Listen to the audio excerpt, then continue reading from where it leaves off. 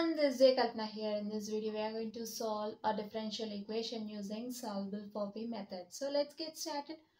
Problem: solve p square plus 2x p square minus y square p square minus 2x y square into p equals to 0. Solution: given differential equation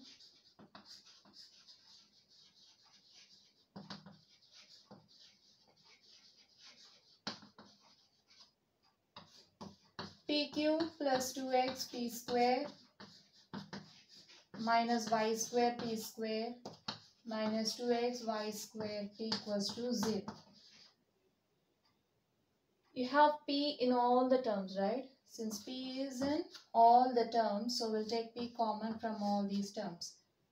We'll get p times p square plus 2xp minus y square p minus 2x y square equals to 0.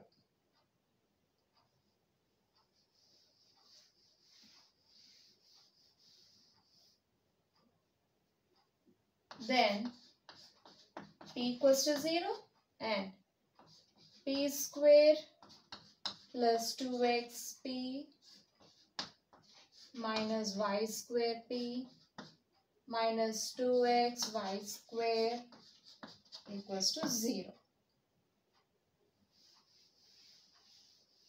Okay, now consider the second equation. P square plus 2xp minus y square p minus 2x y square equals to 0.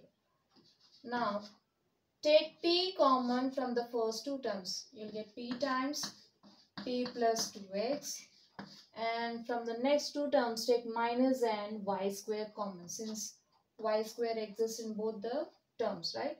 So we'll take minus y square common from the next two terms.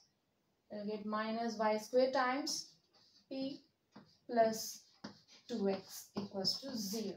Okay, p into p square plus p into 2x 2xp minus y square p minus into plus minus 2xy square.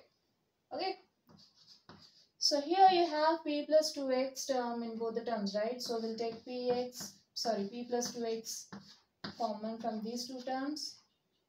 So that we'll get p plus 2x times p minus y square equals to 0.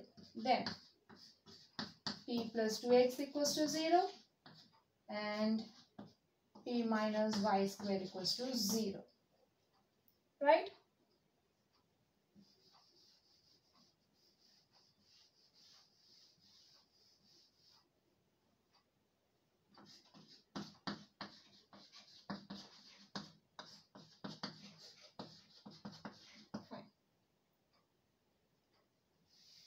So now we'll find solution for 1, 2, 3 equations.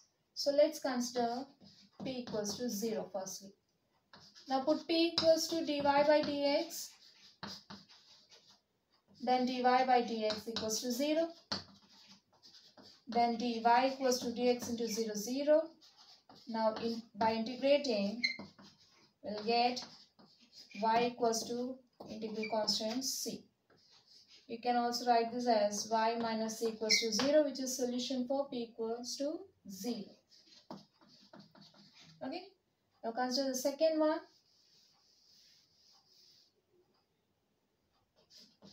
P plus 2x equals to 0. You can write this as p equals to minus 2x. Now put p equals to dy by dx. Then dy equals to minus 2x into dx. Now integrate on both sides. Integral dy equals to minus 2 into integral x dx. Then integral dy is y equals to minus 2 into integral x dx is x squared by 2 plus integral constant c. Now cancel 2. We'll get y equals to minus x squared plus c. Again, you can write this as y plus x squared minus c equals to 0, which is solution for p plus 2x equals to 0. Okay, now consider the last one.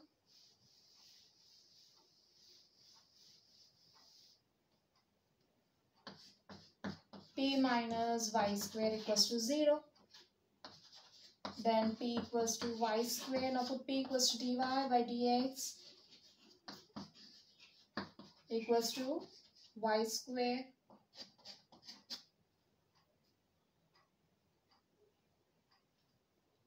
Then 1 by y square into dy equals to dx. Now integrate on both sides.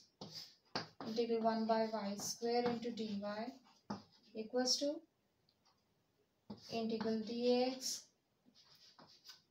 Integral 1 by y square is 1 by y equals to integral dx is x plus integral constant c. Okay. Integral 1 by y square can be written as y power minus 2. Then integral y power minus 2 into dy will be equals to y power minus 2 plus 1 by minus 2 plus 1, which is equals to y power minus 1 by minus 1, which is equals to minus 1 by y. Since y power minus n equals to 1 by y power n, right? Or you can write this as minus of y power minus 1. Since you are having 1 by minus 1, you can write this as minus 1, okay? So this is equals to minus of 1 by y power 1, which is equals to 1 by minus 1 by y.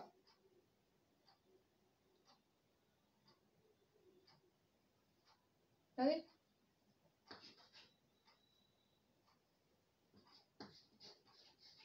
Fine. Then minus 1 equals to x into y plus cy. You can rewrite it as xy plus cy equals to minus 1.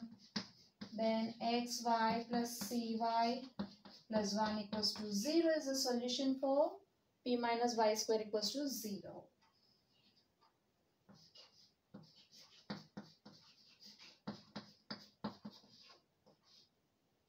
So the combined form of these three solutions will be the required solution for the given differential equation.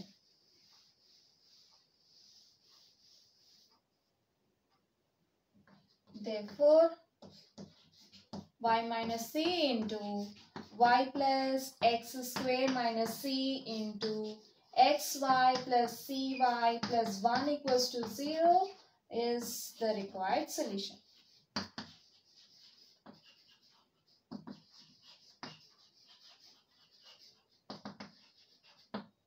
Okay.